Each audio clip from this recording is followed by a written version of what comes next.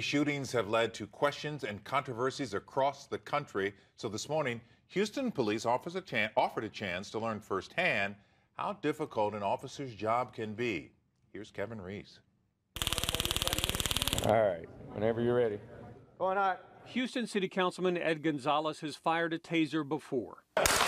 He's a former police officer. Sometimes you got to tase them a second time. Absolutely. But the rest of this crowd found it tough going.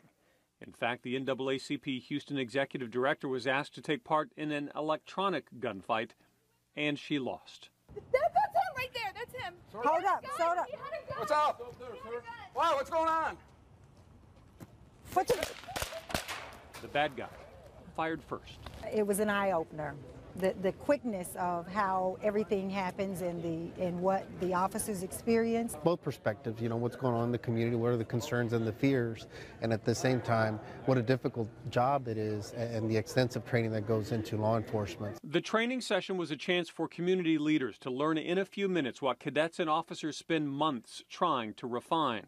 And how much thought we put into our scenarios and how much we train and how much we try to get them to understand how this high-stress situation feels. High-stress situations that have led to protests and controversies after real shootings across the country. A difficult job that HPD hopes after this morning, a few more people understand. It happens quick, doesn't it? Yes, very quick. At the HPD Training Academy, Kevin Reese, KHOU 11 News.